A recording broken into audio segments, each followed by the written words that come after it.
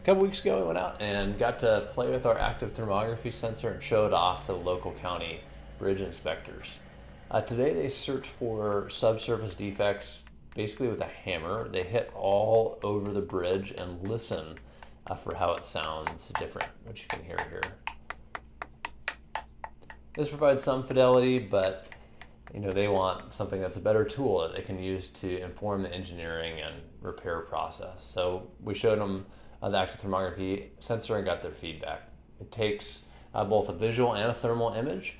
And with the thermal image, after heating up the bridge, we can see where the subsurface damage is. And a little bit of computer post-processing allows us to reveal exactly where that is and map it in images that engineers and decision makers can use to determine exactly how to repair it. Now, that beats hitting it with a hammer and provides a little bit higher fidelity data than that's out there today.